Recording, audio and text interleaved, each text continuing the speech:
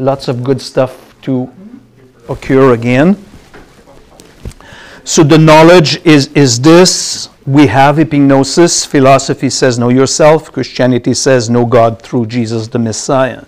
And that's why in church I've made a series of messages concerning the doctrine of man to understand what we are. So we have diminished quite a bit, and we have basically raised Christ. Treated Christ as a higher level as we studied humanity, total depravity, total inability, and what we are, and the need to be, the remedy for all these things, and so on. So we are on the good track here. Verse 18, I pray that the eyes of your heart may be enlightened. Circle the whole sentence. Let's discuss the eyes of your heart. Brother Lee, that's spiritual insight here, okay? The eyes of your heart. You don't have eyes on your heart, but that's spiritual insight. Simply because the heart is the seat of all emotions. The heart is the seat of the emotion.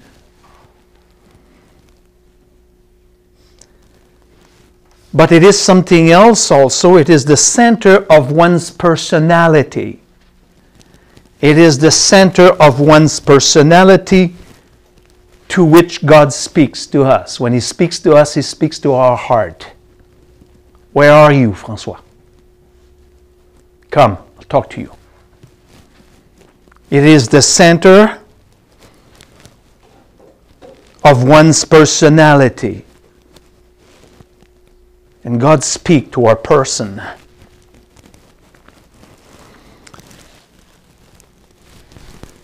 Put another sentence. Take your time. The will of God is for us to discover the deep things of God. We cannot wait. Babyhood in Christ should be very short. The will of God, that's why Paul says, I pray that the eyes of your heart may be enlightened, so that you will know what is the hope of His calling, what are the riches of the glory of His inheritance in the saints. That has been our journey so far in Ephesians. His will, it's not tomorrow I need to work. Right now, His will at this very moment, we know what the will of God is right now. Discover me, get to know me more, and give thanks to me for what I've done for you. That's the will of God right now.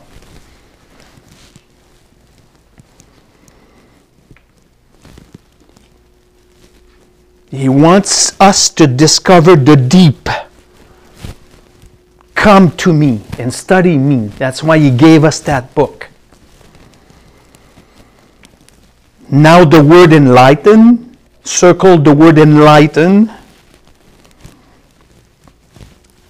The word enlighten is closely related to the work of illumination.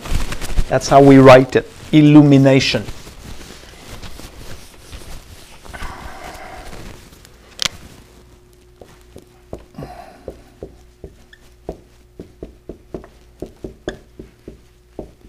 What's the work? This is a specific job. This is a specific work of the Holy Spirit. What's the definition of it? It's right there. How do we define illumination? It is the work of the Holy Spirit by which He enlightens man's mind to enable man, to understand what God has what has been revealed by God. That's what we do now. So that's why any light bulbs that goes in your heart and in your soul, when you hear a phrase of truth and you say, I like it. It has nothing to do with me. You know, when you receive a nugget of truth and nobody sees you, you receive a piece of information that you chew on it spiritually. It's a pearl for you. It goes out, it goes down, and that's what happened to you now. Maybe François has nothing to do with this. This is it, illumination, and everybody's capable. Why? Because all of us, without exception, have the abiding of the Holy Spirit within you. It's not an IQ thing. Don't need a diploma. No. So that I pray that the eyes of your heart may be enlightened.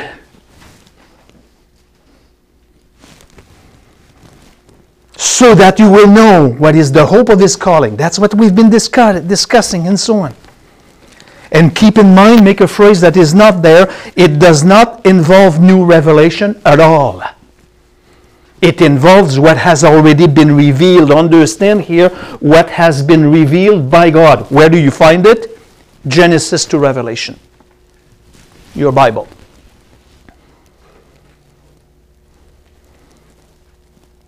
"66 books is this. There is greater library than that. Study law at Harvard, and they have more than 66 books. But I'm very thankful to God for having given only from Genesis to Revelation. That's what he wants us to know. Get this. Do I need more? No. Do I need less? No. But when I look of what we have done with it, twisting it all kinds of way around, allegorizing and so on, I am very, very thankful that we have only 66 books. I keep having this question come into my mind.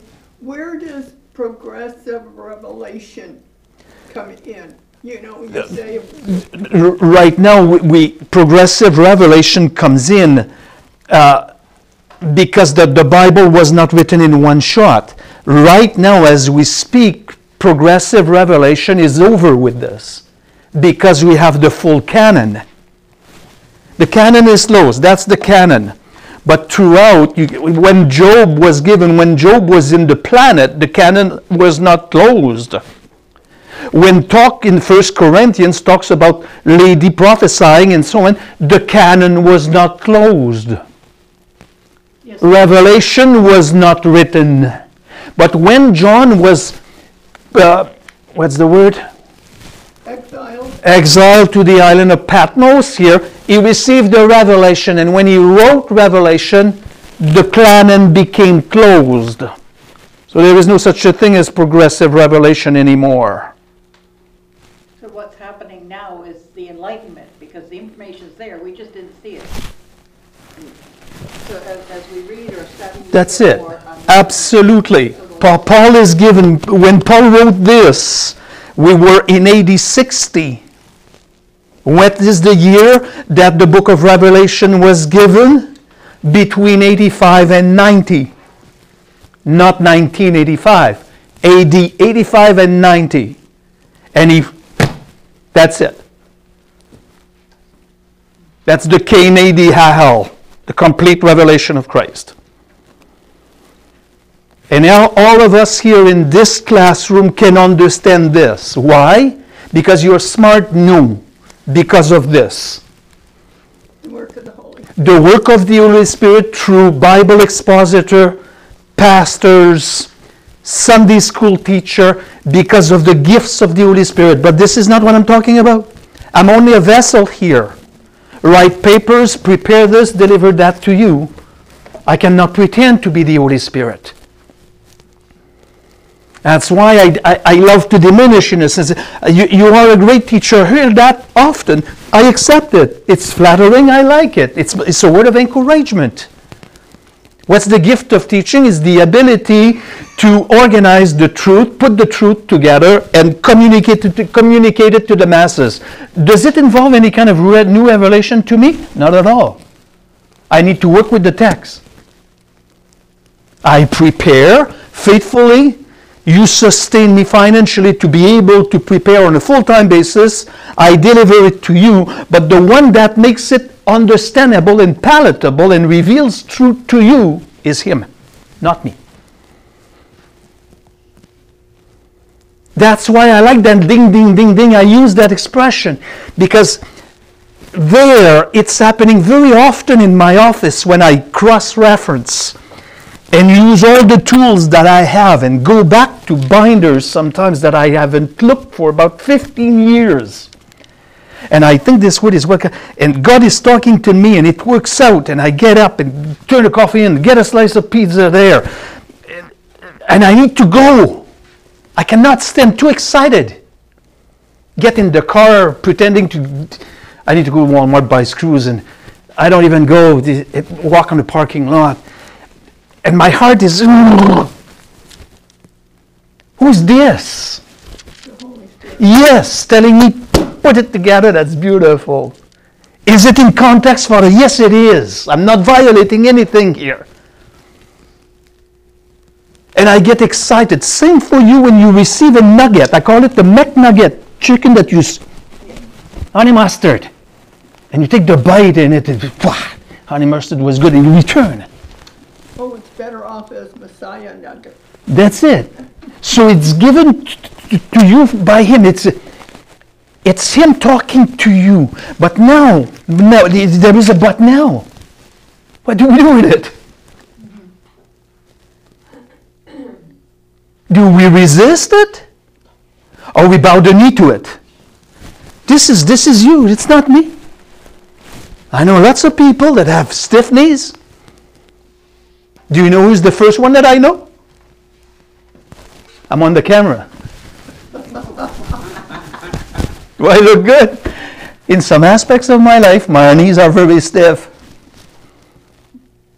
And so in your life, your knees can be very stiff in some aspect. But it's not the issue. We will all sit at the judgment seat of Christ, and he will tell us what to do with this. But enlightening of things already revealed. Now we're back, okay? Not new in revelation, but things already revealed. Beloved, to answer my question, don't answer it at the same time. Why would we need a new revelation when there is this packed of stuff that we're receiving that we who have heard, but you didn't know that in depth? So let's be happy with this. Why new things?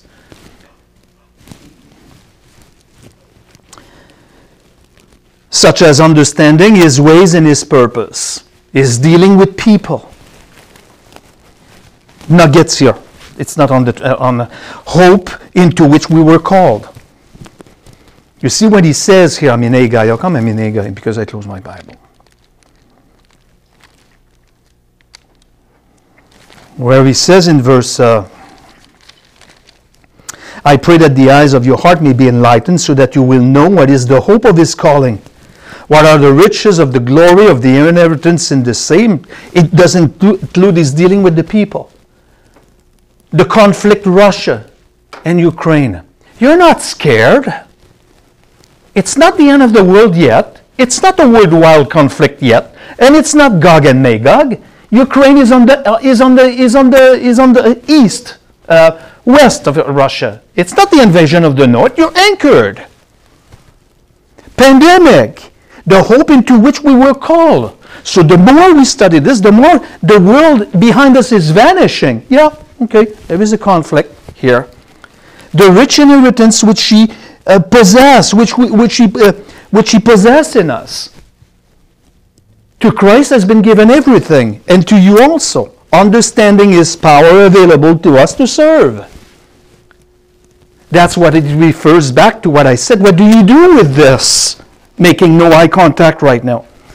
When you think about the power that I'm going to be talking about in a moment here, you have been given the power available to serve. It's an enabling power given to you. It's already there. Don't pray to be strong. Be strong. You have all the tools already. I will allude to Wade again. He's a mechanic, the guy. And he has probably snap-on tools into a red case. I don't know, is it red? Because it's red, now it's black. And all the wrenches and the screwdrivers and the pliers are there. I'm not going to find Wade praying, I need that screwdriver. Wade, open the door. It's on the third one, bottom left. Open it. Paul prays here for appreciation. Put this in your note. Of the values placed upon us. Appreciation of his plans within his eternal purposes. Would you repeat that, please? Really? Good. Yes, yeah, I'm just pulling your leg, really.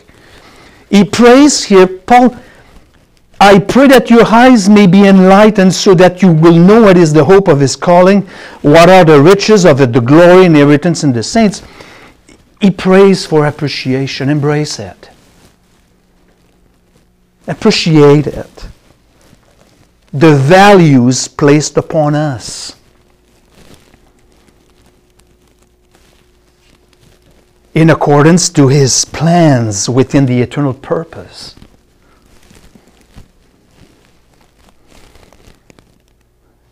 What he prays for is that we may accept it in grateful humility. In grateful humility. The grace bestowed upon you. You know what's the word grace, Brother Micaiah? Unmerited favor. Yeah. Unmerited favor. What can you say? What can a person say to this? Unmerited favor. What can you reply? Thank you. Yeah, but free will. No. Thank you. Yeah, but debating carelessly with him is showing a lack of appreciation. Why are you trying to pay back, Francois? Stop it. Be good, but don't be good. Don't do good in order to be blessed. Verse 3. Verse 3? Yes. Blessed be the God and Father of our Lord Jesus Christ, who has blessed us with every Stop. spiritual blessing. Who has blessed us? It's a past tense construction. Yeah, but I want to be good because I would like to be blessed, Father. Yes. We've already been blessed. Correct. It's a complete different attitude for serving. Who has to learn this? Me? Oh, if I'm sick with fever and COVID or whatnot, I cannot come to school. God is stuck without me. Who will teach them? I'm the fourth person of the triune God. Don't you wish? God says to you, have COVID, stomach flu, relax. Take a few days off. But I do it, Father, because I want to be blessed. It's not my attitude, but I pretend now. If I don't come to the TSM ASG tomorrow, I'm going to lose my blessings. Verse 3, don't do it. There be verse 3, don't do it. No. Verse 3, Francois, what's the point here? We're already blessed. And when we want to do something, to serve, it's because we want to do it. It's not because we're the fourth. The willingness is beautiful there. You want to do it because he has already blessed you. Yes.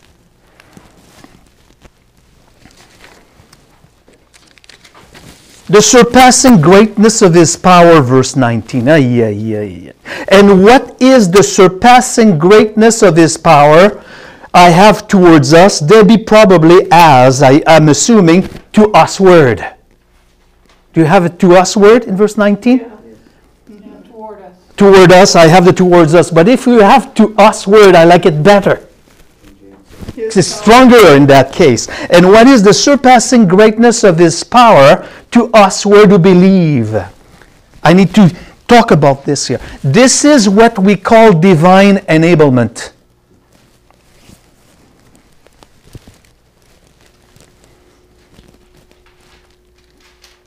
And I pray with my eyes open right now that it will help us in regards to your gifts in the Spirit and your service to God.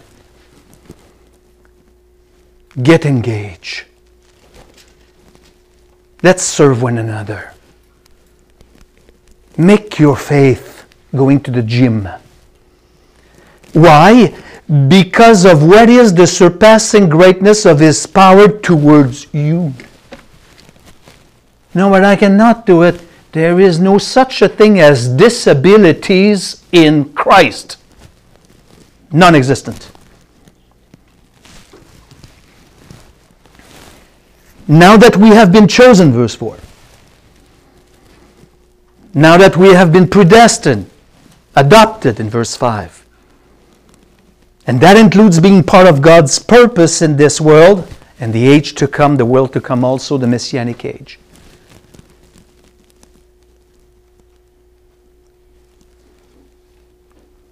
Need to be a beacon in the valley.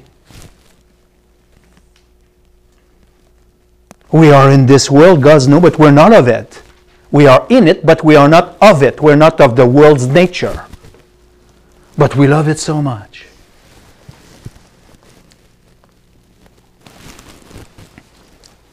And His power, you will exercise that power fully in the Messianic age, where you will have a glorified body, be able to make decision, and you will never make the wrong decision. You will be in charge of nation. A guy like me, charge of, I don't know where I will be appointed on the planet, but together we will rule this planet with Him. Amen. Because it's given to man to do so. It was given to Adam and Eve. Verse 19, His power towards us is ours. We cannot not serve. I have three things to close my meeting with today. Concerning the verse 19, what is the surpassing greatness of His power towards us who believe? I'll do 19b probably next week. Maybe not. We'll see. Number 1. That power was seen towards the dispensation, in the dispensation of promise to the patriarch. That power was seen before the law. It was seen towards Israel. Hey, opening the Red Sea to make them pass requires quite a bit of power. So past tense, before the establishment of the law. The law came at Sinai. When they were in Egypt, they were not under the law. They were under the dispensation of promise made to the patriarch, Abraham, Isaac, and Jacob. He delivered them with what kind of power? The power that resides in you today. We have example of it in Israel. They came out of Egypt. It's past here on my board. So it's number 1? Yeah, it's number 1. I'm still on number 1. Number 2 now. We go to the other side of the board in the future. That power will reflect in the 1,000-year reign with the regathering of Israel and the salvation of Israel. Too fast. That power will be seen in the 1,000-year reign with the regathering of Israel from the four corners of the earth. It takes quite a bit of power to do so. And the salvation of Israel. Listen to Jeremiah 23, 7 and 8. Listen to Jeremiah chapter 23, 7 and 8. Listen to this. 7 and 8. Chapter 23 of Jeremiah, verses 7 and 8. Therefore, behold, the days are coming, declares Jehovah, when they will no longer say, as the Lord lives who brought up the sons of Israel from Egypt. Because if you go to the synagogue, that's all they talk about. The past deliverance of the people of Israel. But as the Lord lives here, therefore, behold, the days are coming. They have not arrived yet, declares Jehovah, when the Jews will no longer say, as the Lord lives, who brought up the sons of Israel from the land of Egypt, but as the Lord lives, who brought up and led back the descendants of the household of Israel from the north land and from all the countries where I have driven them, then they will live on their own soil. There will come a time for Israel that the highlight will no longer be the Passover with the deliverance from Egypt, but God who brought us back into our land. That's the mighty power. That's the mighty power towards them in the future, towards them in the past. And now we take number 3, in the dispensation of grace. Now, right now, in the dispensation of grace, church,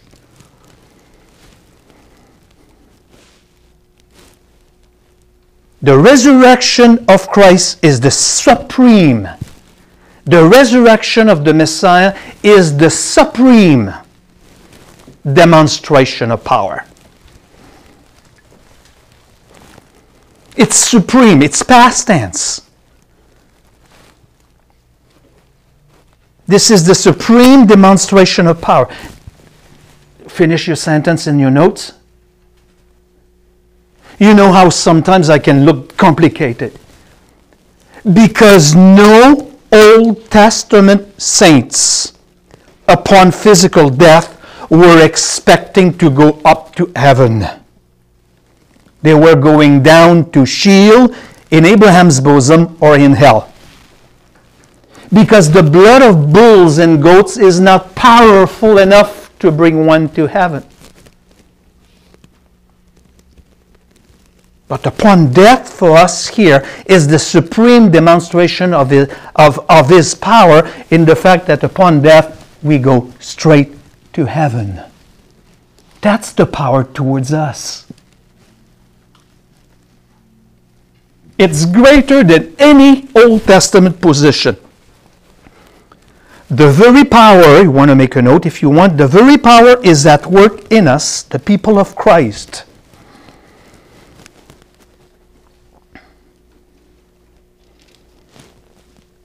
To energizing the new life within the mortal bodies. Energizing the new life within our mortal bodies. This morning you came here, not by your own. You looked at the time, you said it's time to go to the study. It's a divine calling of the Spirit. It's being led by the Spirit. So this is a power that is already existent in you, even in a mortal body. Even in a mortal body. So it's not a past tense or future. It's right now. This power is available to us now. Where do you think I draw the strength to do what I do? Believe you in me, beloved, not every day, but often I suffer discouragement. But I suffer discouragement, why? Because I rely too much on my flesh. My power has to be drawn from above. And from above, with all the hope that there is, where's the discouragement? But I still have my sinful nature. I still lose sight of proper things. But if I hold on to the power given to me, according to that the eyes, so that you, what is the surpassing greatness of this power to us who to believe? I am a believer. You know that you will never take that away from me. So this power is available to me. Therefore, making the hope of resurrection real for us. Beloved, it is what it is. Your resurrected body, once you will leave that mortal body, is a reality. It is a reality. You are immortal. As far as the immaterial part of you is concerned, you are immortal. There is no such a thing as soul sleeping. This power is in us, even in our bodies, so that we may be able to exercise our gifts for the lifting up of the body. But your future redemption is there. I'm sorry, it's a reality. I am not drunk. I didn't smoke anything. This is it.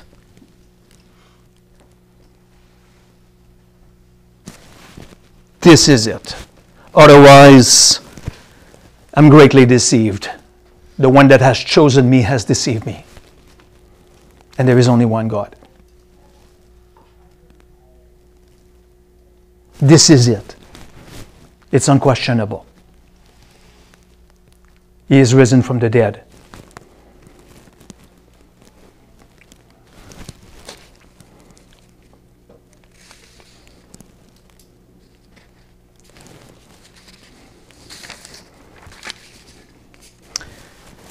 Questions and comments?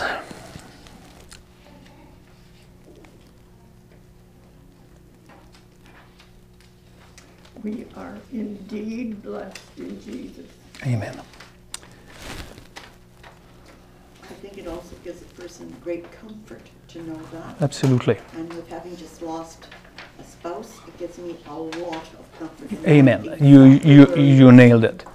You nailed it. My peace I give unto you. You just paraphrased it. My peace I give unto you, not as the world give. And that's the peace and hope and comfort that you're seeking. The Paracletus, the one that comes alongside to comfort you.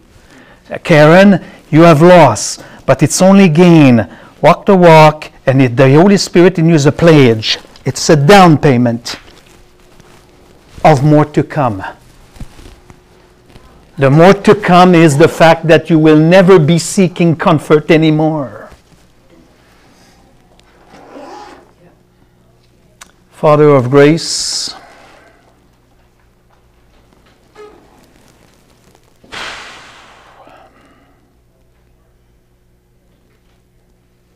thank you for what you have done unto us. In Jesus' name I pray. Amen.